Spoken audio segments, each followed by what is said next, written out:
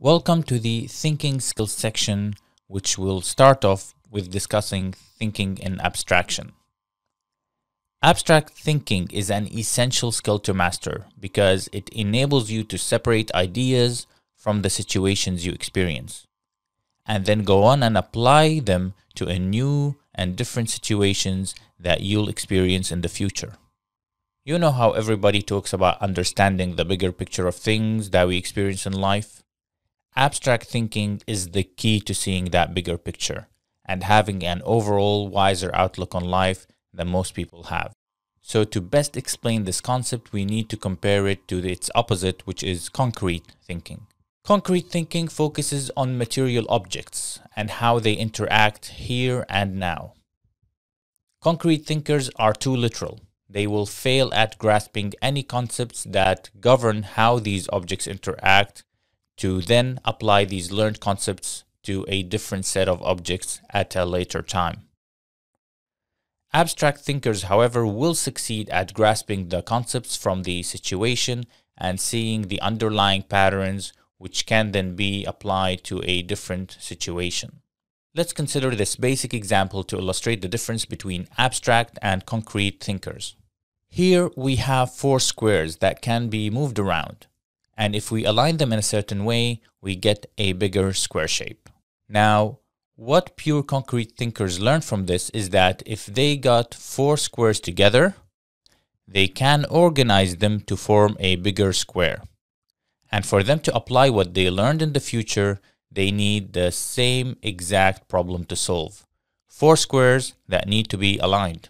What abstract thinkers learn, however, is that squares are four-sided shapes, and that some four-sided shapes can be aligned together to form a bigger, similar shape. So if they encounter a problem with four rectangles instead of squares, they will be able to align them into a bigger rectangle because they have learned the underlying concepts behind organizing squares, and they are able to apply what they learned to a different problem. But will these beginner abstract thinkers be able to solve a triangle problem based on what they learned? Probably not. That's because they were not able to abstract the square shape problem to a more than a concept of four-sided shape. So when they encounter a problem with a three-sided shape, their minds cannot see the application from the square problem. However, better abstract thinkers will further abstract the square shape problem they saw to a concept of regular shapes, and that some regular shapes can be grouped together to form a bigger, similar shape. So, if they encounter the triangle problem, they will recognize that triangles are also regular shapes, and what they learned from the square problem through abstraction can be applied to this triangle problem. So now that we have established what abstract thinking is, let's try to apply the skill to a real-world example and see how being abstract thinkers can improve the quality of our thinking and thus our lives.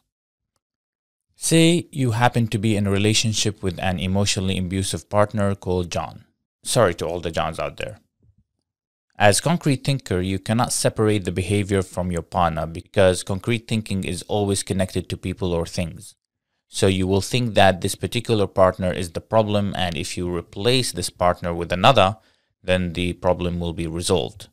Now, because you failed to learn what abuse is in principle and what personal traits are associated with abusive behavior, you will risk ending up with another abusive partner because in your mind, John was the problem, not the abusive nature of John. But as an abstract thinker, you can think of the abusive behavior abstract from the partner. Think about what is abuse, what personality traits are associated with it, and what tell signs to look for to detect abusive behavior early on in a relationship. The skill alone will dramatically reduce the chances of you choosing another abusive partner because you know your real problem is with abuse itself, not just John. So, the question remains, how do we think in abstraction?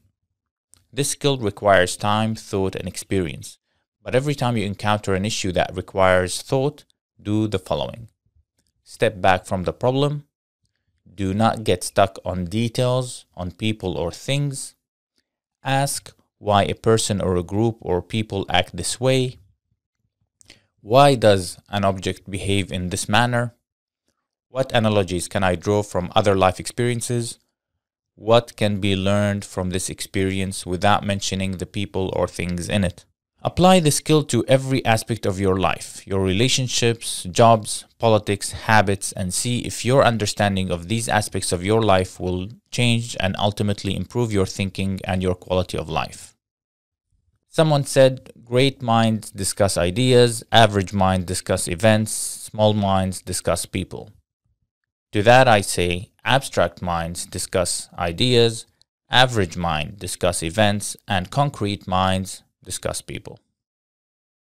Thanks for watching, and if you found this content useful, check my full course on Skillshare where you will get a full month premium subscription for free.